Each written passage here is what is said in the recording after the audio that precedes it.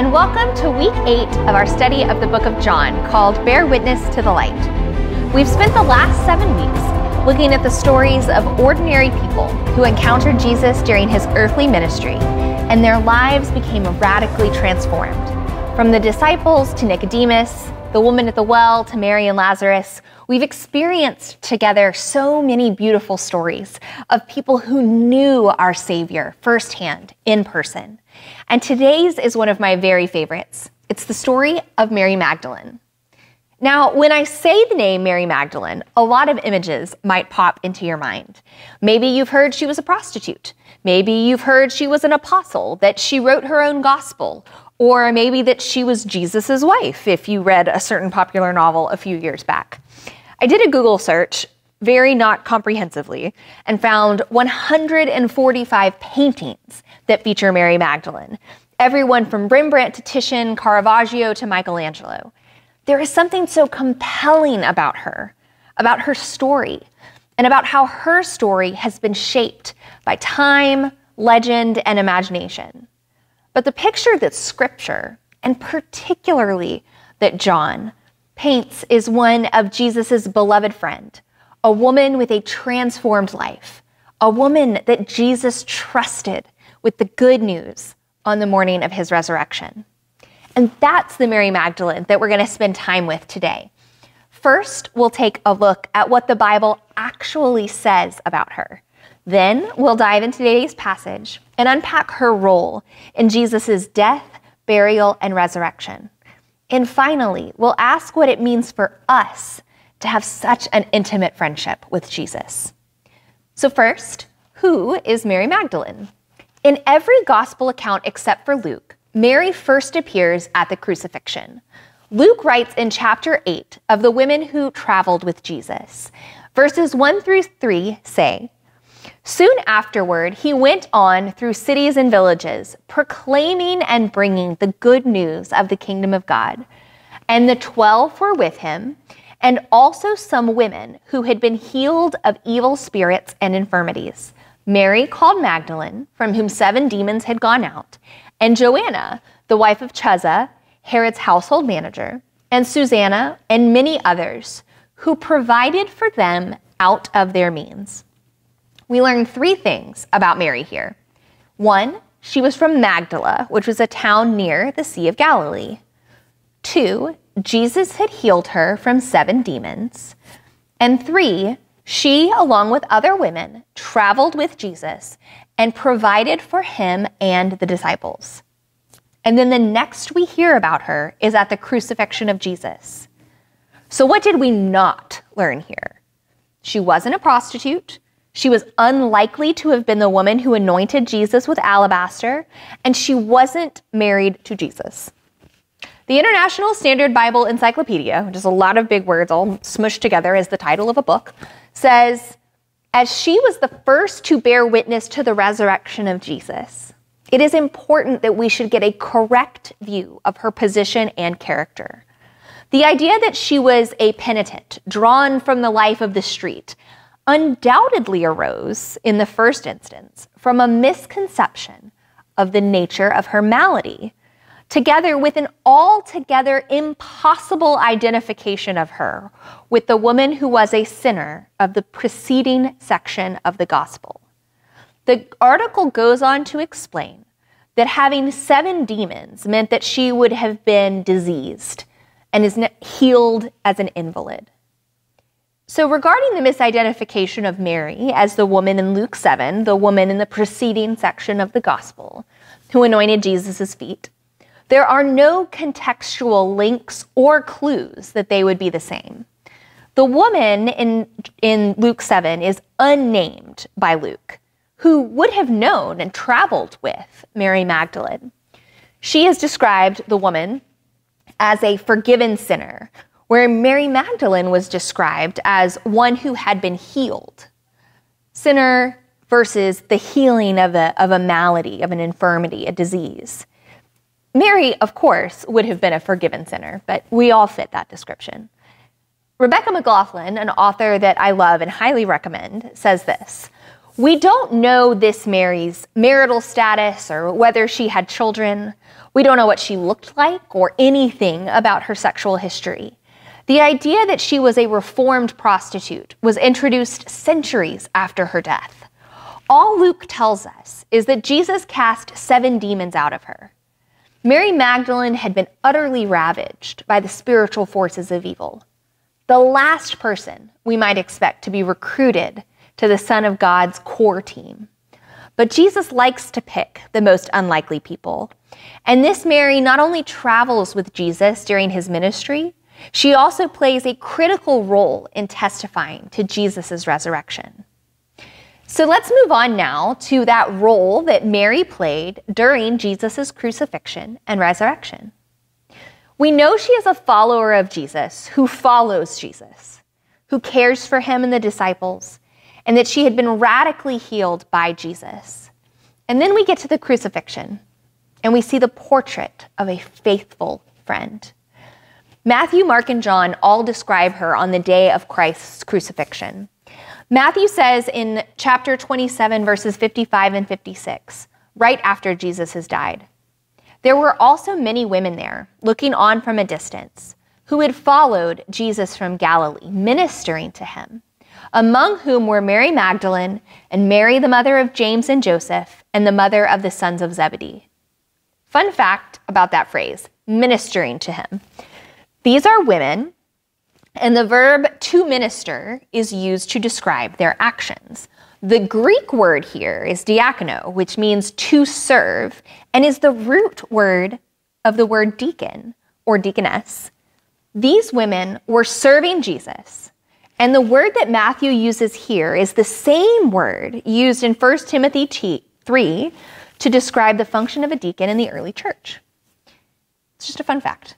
Then Matthew says, after Jesus is buried, in verse 61, Mary Magdalene and the other Mary were there, sitting opposite the tomb. So picture it in your mind for a second. 2 women keeping watch, sitting vigil, alone by the tomb, undoubtedly weeping. Have you ever stood at the grave of someone you love?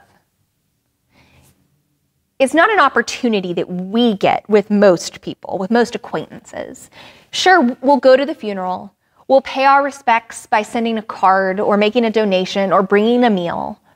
But think about the people whose graves you've stood at and the so sacred ground that is. When Jesus was buried, it wasn't his disciples. They were hiding for the very legitimate fear that they were going to be arrested.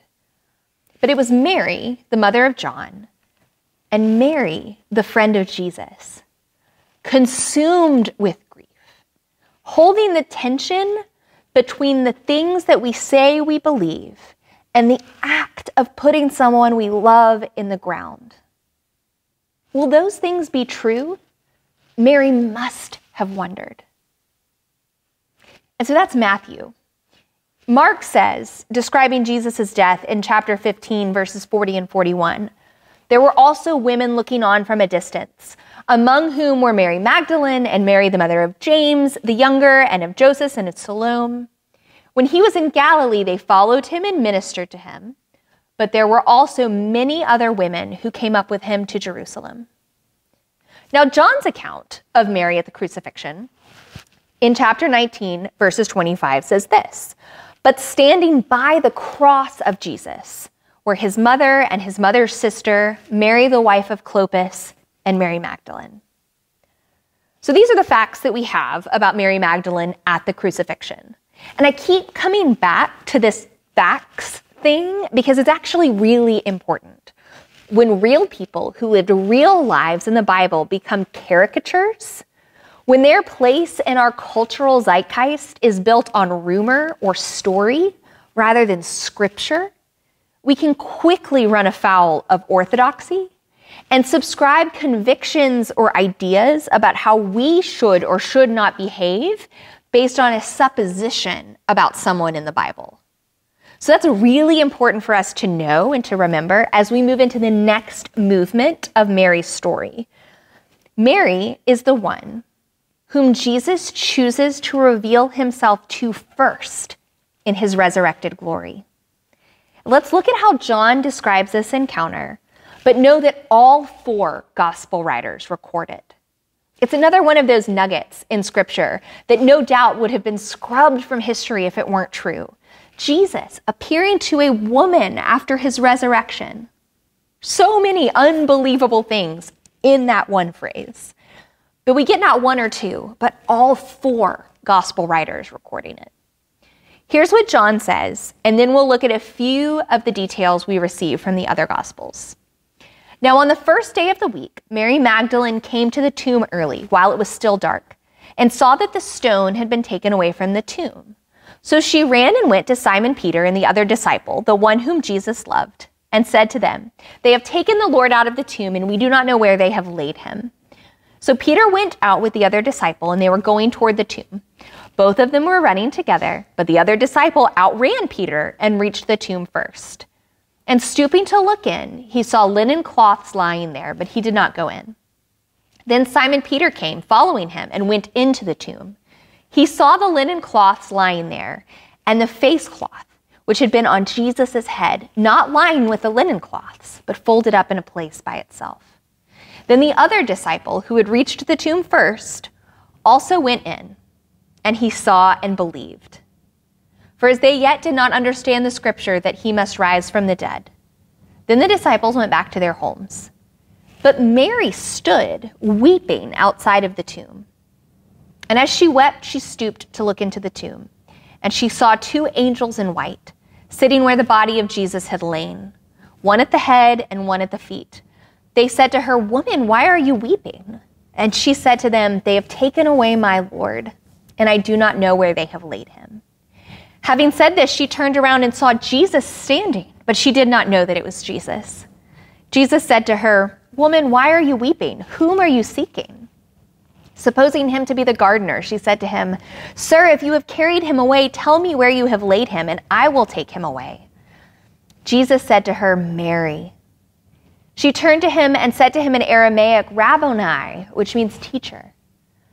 Then Jesus said to her, "Do not cling to me, for I have not yet ascended to the Father, but go to my brothers and say to them, I am ascending to my Father and your Father, to my God and your God." Mary Magdalene went and announced to the disciples, "I have seen the Lord," and that he had said these things to her. There are a couple of places I want us to camp out for just a second here. First, why Mary came to the tomb, which is an account that we get from Luke and Mark. Second, how she reacted to the resurrected person of Jesus and to his body. And third, what happened next when she went to bear witness to the disciples. In Luke's account, he writes in chapter 24, verse 1, "On the first day of the week at early dawn, they went to the tomb taking the spices they had prepared." Mark says in 16:1, "When the Sabbath was past, Mary Magdalene, Mary the mother of James, and Salome brought spices so they might go and anoint him. When they arrived, they found the tomb was open and empty. In each gospel account, an angel or 2 appear and tell Mary that the prophecy has been fulfilled and Jesus has risen from the dead. We cannot fathom what she must have felt in that moment. Some of the words that the Gospels use to describe her in these moments are frightened, alarmed, trembling, astonishment, afraid, fear, great joy, weeping. Mary has a physical reaction to the physical body of Jesus. In 2 accounts, in John and Matthew, we get clues about it. There are these little breadcrumbs showing us the tangibility of his resurrection. Later in John, we get the story of Thomas sticking his fingers in Christ's side. But when Jesus reveals himself to Mary, in John, he tells her, "Do not cling to me." Matthew says the women took hold of his feet and worshiped him. Think for a moment about the sensory experience Mary is having. Imaginative contemplation is an exercise where you read or you listen to a passage of scripture and vividly imagine the scene as if you were watching a movie. It is a beautiful way to engage in the Gospels and the life of Jesus particularly. So I would love for you to close your eyes for just a minute and imagine in this moment what Mary is seeing, what she's feeling, tasting, smelling, speaking, and hearing. She is with her risen Lord, whom 3 days earlier she watched die. And this is profound. So I'm going to read you some of these phrases, these sensory phrases that we get in the Gospels. Early in the morning when it was still dark. Then at early dawn when the sun had risen. How would the sun have felt? How would the garden look? They brought spices. They had prepared spices. This was likely myrrh and aloes. How would the spices smell? Matthew says there was an earthquake and an angel of the Lord appeared. The angel or angels are like lightning with clothes as white as snow, a white robe, dazzling in apparel, angels in white. The angels spoke.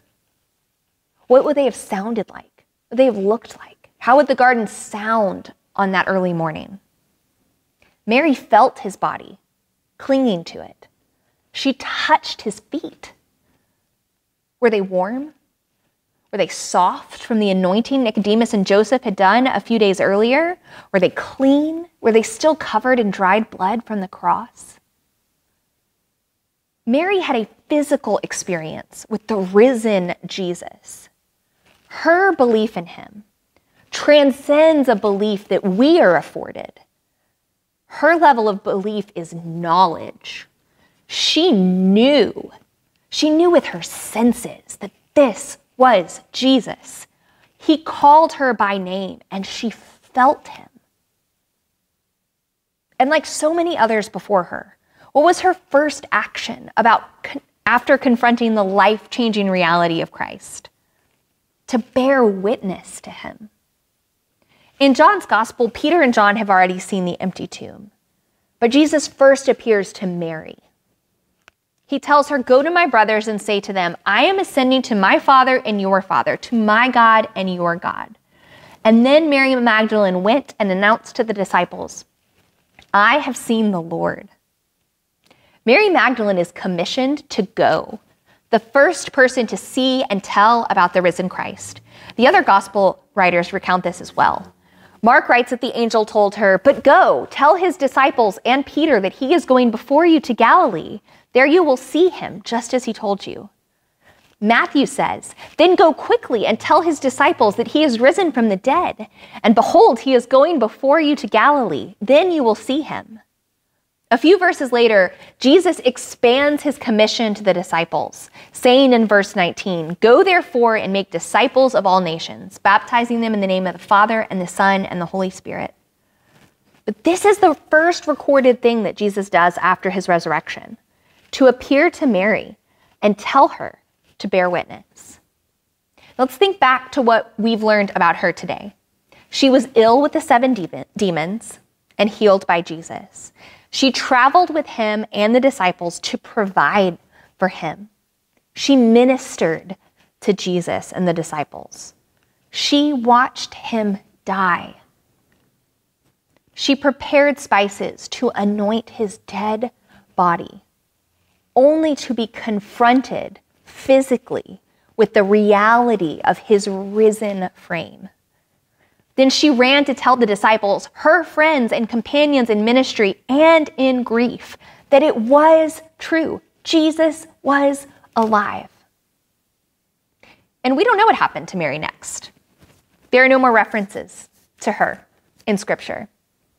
But we do know that her message to the disciples made them aware of what they would see and feel when they saw Jesus in the next hours and days, and that those men would then be charged by Jesus to spread the gospel around the world. And that same message has traveled through time and generations and is still a living and active, life-changing truth for you and for me today. So what is Mary's legacy? Pop culture has given us many versions, but I would hope that the legacy that we carry from Mary Magdalene is this: a healed woman who ministered to Jesus, who watched him die, and who saw him alive again and could not keep it to herself. We don't have the privilege, you and I don't, of carrying those middle phrases. We are healed, and we cannot keep it to ourselves. But those things in the middle, we did not travel with Jesus or minister to him. We did not watch him die, and we did not see him and touch him alive again. But because those things are true, we can bear witness to the hope that we have because of Jesus. But sometimes it's those middle things that are hard to believe. So how do we do it? How do we remember? We know we are healed. We know we can bear witness. How do we believe and know that Jesus came, died, and was risen again? There is one, a helper, an advocate, who Jesus commissioned to do that very thing. Romans 8:15-17 says, "For you did not receive the spirit of slavery to fall back into fear, but you have received the spirit of adoption as sons, by whom we cry, Abba, Father." The Spirit himself bears witness with our spirit that we are children of God. And if children, then heirs, heirs of God and fellow heirs with Christ. As the Holy Spirit bears witness to us that we are children of God, may we then bear witness to the watching world that it is true that Christ has died, Christ is risen.